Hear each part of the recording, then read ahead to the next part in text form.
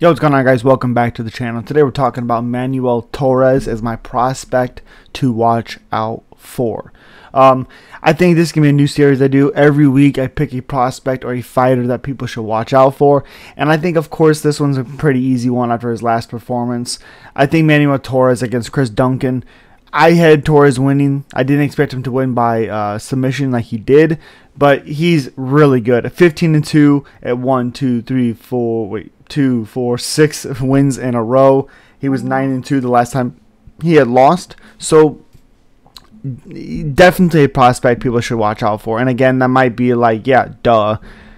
But I think he needs a little bit more light on. This guy is the confidence for one. The ability to get hurt and still come back. This is his third fight in the UFC, and they've all been finishes. Now, he does have quite a bit of first-round finishes.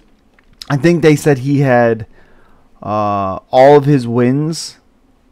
Oh, wait. He has 14 finishes, 1 decision, 14 first-round finishes. Yeah, so I do think there will become a time where he goes longer than the first round, and I think it's very interesting to see who could that be, and I think we need to talk about that today. Who could it be, and who are some fun matchups? So on Tapology is typically what I use. I just like how they have the list, the fighters, the scheduled fights, all those things, the record, all that. So Manuel Torres right now is ranked 47, which, okay, sure, he has 3 fights, 3 finishes, but he's gonna get a big fight. So who can he fight that I think's tough, that can test him? Looking at it automatically, like first glance, Rafa Garcia. I think that could be a really good fight. Rafa's very durable, good cardio, good wrestling background.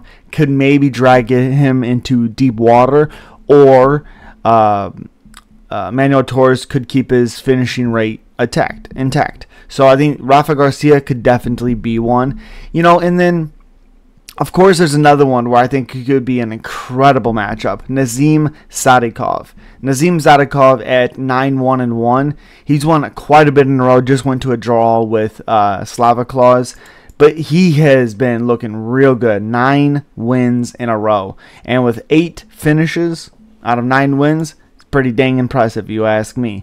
So, and then I think the biggest matchup I think we can honestly hope for, personally, is Nasrat Haqparast. I think with his footwork, with his hand speed, with Manuel Torres' finish ability, and quick starts that he has, I think could absolutely be an incredible matchup. But personally, the matchup that I want to see more than any matchup that I've been talking about, and the last one that we would talk about here today, is Drew Dober, baby.